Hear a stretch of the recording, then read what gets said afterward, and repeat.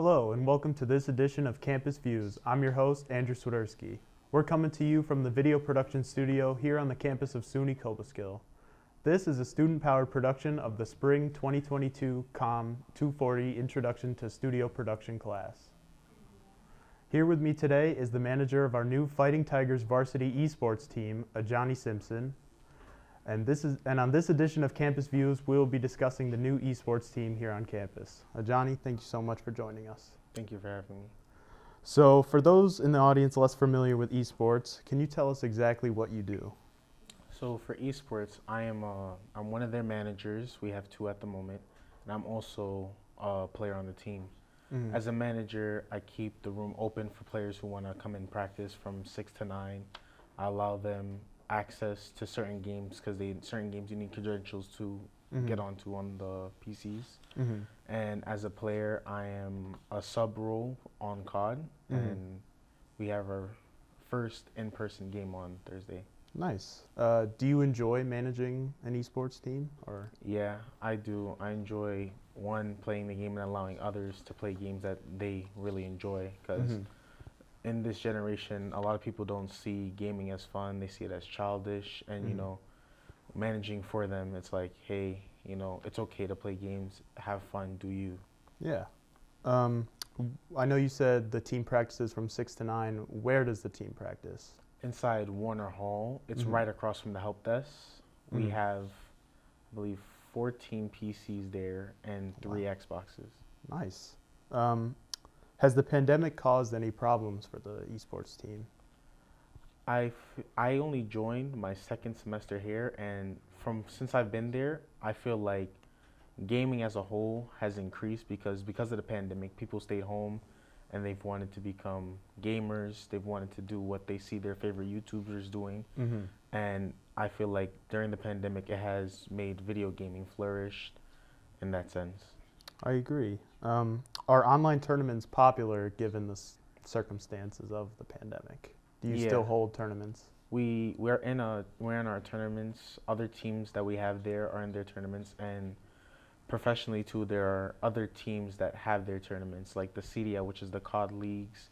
There's Apex tournaments. There's League of Legends tournaments. And so. Thank you to our guest, Johnny Simpson. We'll be right back with more Campus Views right after this. Stay with us.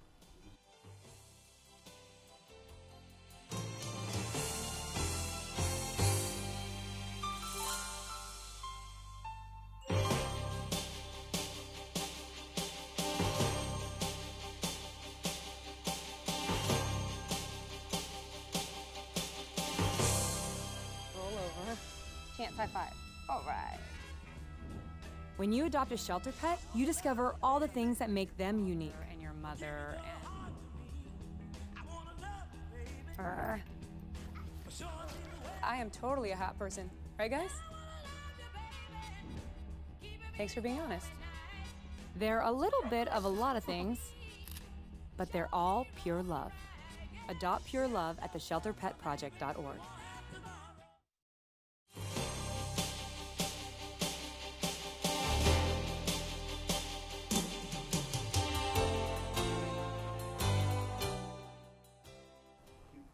Hello, I'm Andrew Swiderski, and welcome back to this edition of Campus Views from the video production studio here on the campus of SUNY Cobleskill.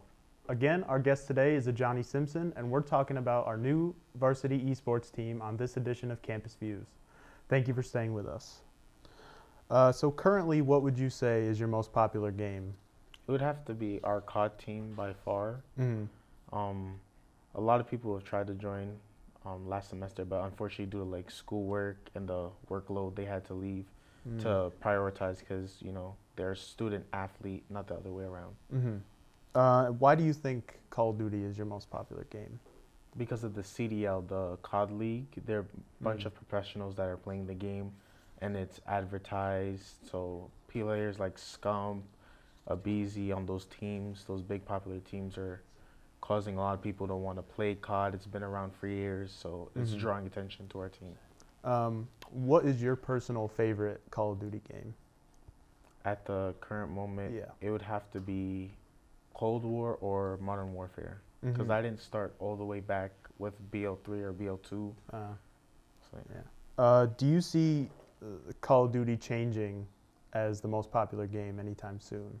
I feel like it's on the decline because of the fact that there aren't a lot of stuff for them to implement anymore. They're just reusing ideas, and I think that League of Legends may be on the rise because it's a new game. It's bringing in people. It's making more money currently than COD's team.